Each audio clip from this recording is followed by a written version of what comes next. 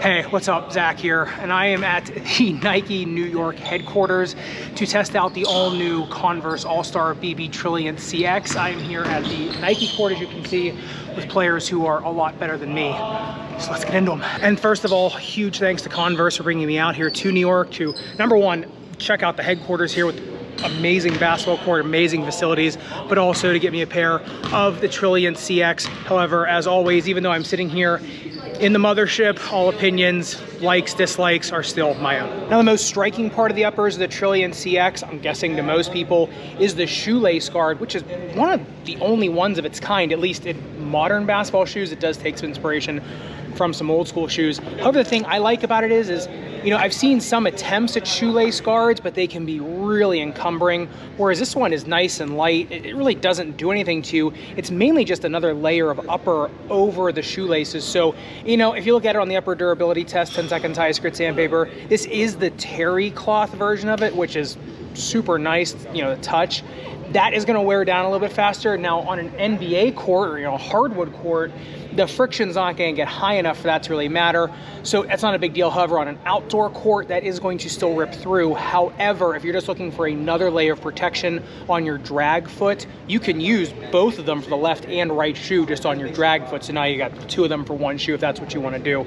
And like I said, these are a little bit more of a lighter shoe. So just having a little bit of an extra protection around the shoelaces and around the dorsum of your foot does just give a little bit more of a maximalist feel to a shoe that is very light and very speedy in nature. Now, once you actually get the shoelace guard off, you'll notice that the ankle collar is swooped in pretty deep on the medial and lateral sides. The Achilles does get up pretty high in there. The heel counter is pretty high. However, because the heel counter is all made of foam, this is gonna have some heel slippage issues for higher arched feet or if you're putting an orthotic that is really bulky in there. There is no runner's knot in there. However, you can take out the shoelace guard elastic strap and then actually get the lace through there. So if you are experiencing heel slippage, you can actually get the lace through there.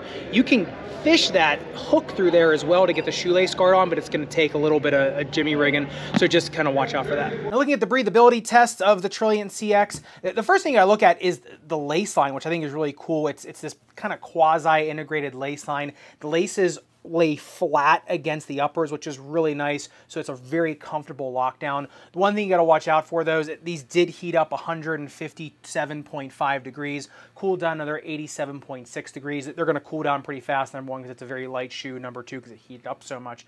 But if you look at the breathability mapping of this thing, the airflow map, really the only place you're getting egress is the proximal tongue, not even on the distal tongue, and that's just because it's not really attached to anything up front. So because there's no meshing in the uppers, right, it's a solid upper, that, number one, gives a lot more containment for how light the upper is, but it does not allow a lot of airflow. Like I said, the one thing it has going for it is so light, so it's hard to heat the shoe up because it's not bogging your foot down a lot. So when you have them on foot, they aren't encumbering whatsoever. They don't feel like they're going to heat up a lot, but if you do put these in a very hot, humid environment, they may start to hold on to a little moisture and heat. I think if you keep them in climate-controlled environments, like, you know, an indoor basketball court like I was in that has air conditioning, you should be just fine. And when you get into the midsole, this is where I think Converse is really trying to stake their claim. This is a very, very, very bottom light midsole foam. Now the shank in here is conspicuously absent, and what that does is it makes the shoe pretty flexible. Now that is nice for getting very, very, very shifty because that zoom air unit in the forefoot is just enough to give you just enough buoyancy in the forefoot, enough forgiveness in there to where you're not pummeling through the shoe. It is much better than its predecessor, I will say that. But without the shank, this is still a super flexible shoe. That being said, an orthotic in here, I would say a low profile orthotic is really gonna help if you want something just a little more rigid under your foot. Now, when you look at the bounce height test, you really gotta check out the layering of the midsole and kind of the intentionality of each layer of it to really kind of extrapolate what you're finding on the bounce height test. Now, that Strobo board is very padded and very shock absorbing. The only thing is after a little bit of time, once you bottom it, it's going to harden up a little bit more like a traditional Strobo board. So honestly, the bounce height test on these is probably going to get better as the shoe gets a little bit older. Now, with the lack of a shank, remember, the reverberations or the energy that's coming down from that ball bearing or from your foot are going to get dispersed throughout this entire shoe versus kind of like a shank, which almost kind of separates the rear foot and the forefoot. It kind of takes a lot of energy, turns it back into kinetic energy, whereas if there is no shank, it just allows more for shock absorption. That shock absorption is going to turn to heat, and that's going to bottom out the foam a little more. If you look at the bounce height test, I guess we'll just give the numbers, 29 centimeters in the heel, and then 42 here in the forefoot. And that's not surprising having a Zoom Air unit in the forefoot, but I think it would have gotten higher if not for, you know, a little more shock dampening strobo board. And when you can really extrapolate from all this, these shoes are meant more for shifty, more smooth footwork on the ground. These are meant to be much more of a flexible shoe, a shoe that you can actually feel the ground in, even though there is a thick Zoom Air unit in these. That's why these are a really good indoor pickleball shoe too, because there's so much flexibility in the shoe, so much malleability in this shoe. In terms of an air assault, I think these are meant for people with stronger legs or someone who can actually put a low profile orthotic in the shoe. But just looking at really every layer of this, from the CX foam being so bottom light to the strobo board being really shock absorptive, plus the thick Zoom Air unit, it really went away from the old Converse basketball line, made it much more of a forgiving shoe underfoot. But like I said, if you want to increase the rigidity of that, a low profile rigid orthotic is probably where you want to go. The outsole tread on the CX is really intuitive, and I wish other companies would do this, is make the aggressive herringbone right underneath of your big toe joint. Sometimes they'll put it being linear, or they'll put flat pads under there for more grip. I actually find just the herringbone is good enough down there, and I did notice when I was planting my foot down really hard, this was gripping much better. Now the rest of it is basically just a grid pattern that kind of swoops in. It's a little bit wider in the heel and then gets a lot more narrow in the forefoot. I found this does take about 5 to 10 minutes of rubber warming. After that though, I was getting some pretty good cutting. I don't know if you can see me on the other end of the court, but I really was able to put the brakes on even around a lot of people a lot taller than me and a lot better than me, and I still had enough confidence to kind of plant, get the other direction. So that was really nice. I did notice these do pick up a little bit of dust. However, I noticed if I just wiped it down with just my jersey, it was fine, and it really didn't affect the grip all that much. I think because of the wider lattice of the outsole tread, which is nice. And looking at the speed ratio of the Trilliant CX, there's actually 2 speed ratios. I did it once with the cover on and off. This cover actually does have some weight to it. These come in at a 2.68 without the cover, and then a 2.42 with the cover on. So there's a little bit of a difference there. Like I said, these are speedy shoes because the foam is so bottom light. I know I keep talking about the bottom light foam, but it is just worth mentioning again and again.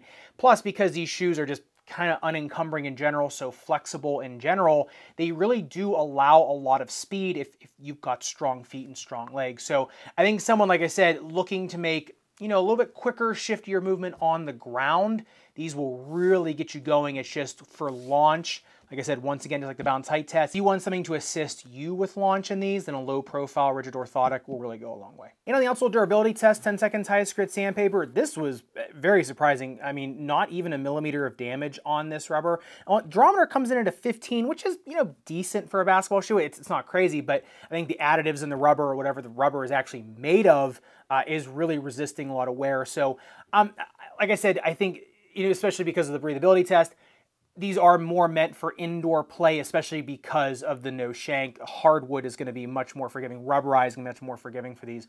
But for the lattice shape of the rubber and how thin it is, the durability profile is actually really good. But by far my favorite part of the CX was its fit. Previous Converse models were a little bit unforgiving for me. These, especially in the terry cloth colorway, are some of the most comfortable basketball shoes I put on this year. I am partial to terry cloth because of Pete Sampras and his old school tennis polos being terry cloth. My dad used to always have them. Then he'd hand them down to me, and I used to always love wearing them. They just felt so cool. It just harkens back to like my youth tennis days. This material, I just love it, especially because Pete Sampras is one of my favorite players. But the different models of the shoe are going to be more or less forgiving. The terry version and the jersey material version are going to be a little bit more forgiving than the other ones. Most of them will fit true to size. Narrow, medium foot can go true to size. If you're a 2E, I probably would be trying to go true to size on these, just because you want to be able to use these back eyelets for the shoelace protector, right? So if you go up a half size, you're gonna have to use the runner's knot. So I would say everything but a 4E, I probably would be just trying to go true to size on these. And in terms of the snake bitten foot, I think with an orthotic in these, tendonitis, heel pain, ball of foot pain, especially ball of foot pain, does really well. Without the orthotic, like I said, they become, like I said, very, very flexible. So for shifty movement, for, you know, really fast footwork, they are great. But if you are any bit snake bitten, then I would say even just like a low profile orthotic, like the Move Game Day or the Power Step Pulse or the Pinnacle Low, any one of those like lower orthotics do tremendous in these, because if you get too bulky of an orthotic, I think the heel slippage issues might start to come into play for you, versus if you don't have them in there, then it's not really a big deal. And getting into the performance of the CX, I kind of alluded to it with the midsole section, but these are incredibly shifty shoes. But because of the shape of the midsole, not so much what's in the midsole, that's what gives it most of its balance. These shoes don't provide stability in terms of the midsole itself. Remember that the shank is, you know, non-existent in these basically. So it gets all of its balance from the overall shape and how low to the ground these feel. You really get a lot of contact for a shoe that has air in it, and that has air between the ball of your foot and the ground. I still felt an incredible amount of tactile sensation in these shoes, even, you know, with the CX foam and the air in there. So I would say these do their best work in terms of a shiftier player, point guard for sure, shooting guard, you know, a small and a power forward. I think if you're more of the wing type, I think these are a really good asset for you. However, if you are in kind of the bigger category, you're going to want a little more of a rigid orthotic in there to get all the benefits of that structural support in the shoe for all the force you're putting into it. That way you get the benefits of all its shiftiness and just how light it feels underfoot. The thing that I was impressed with these was, number one, how airy they felt, but number two, I didn't feel like I was going to roll my ankle in them either, and I didn't have a runner's knot in them. I think even with the runner's knot, you get a little bit more. So definitely from previous versions until now, this is it's quite a step up. So I would say if you like the older versions, you're going to love this one. And if you're a fan of shoes that feel very bottom light and just very balanced low to the ground, this is really it. Like I said, bigger player, a little bit more force into the shoe. You're gonna wanna augment them a little bit though.